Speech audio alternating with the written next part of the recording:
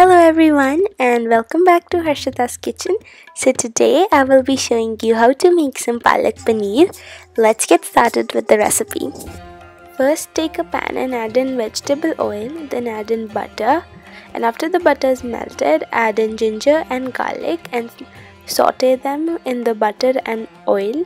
Then add in onion and saute them until they are translucent in color. Then add in 1 small bay leaf, coriander powder, black pepper powder and red chili powder. Stir everything well so that the spices are incorporated very well. Fry them for about 1.5 to 2 minutes and then add in chopped tomatoes and stir them well.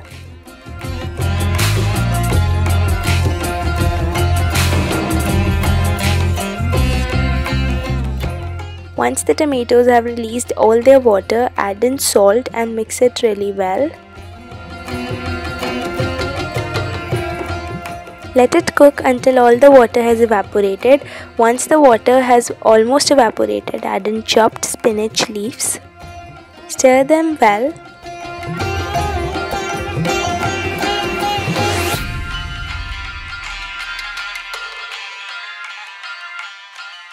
Keep stirring it for 2 to 3 minutes and then finally add in some yogurt. Stir it so that the yogurt is mixed well.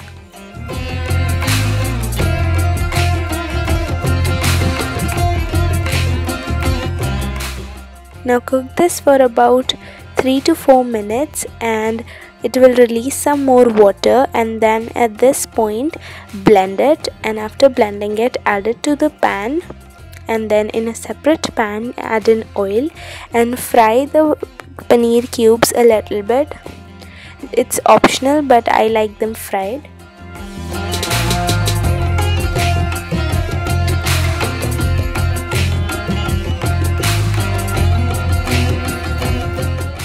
I lightly toasted the paneer cubes, but you can deep fry them as well.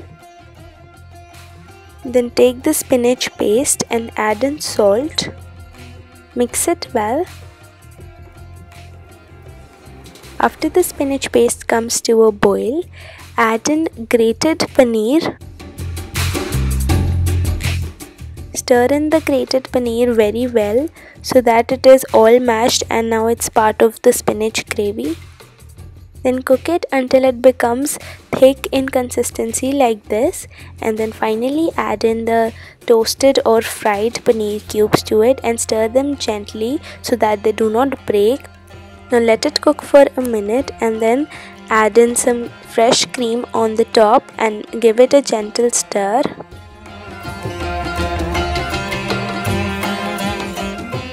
Add in some more fresh cream on the top, which is optional but it just enhances the taste, and then switch off the flame and your Palak Paneer is ready to be served. Thank you for watching this video. If you liked it, give it a thumbs up and subscribe to my channel, and I'll see you in my next video. Bye.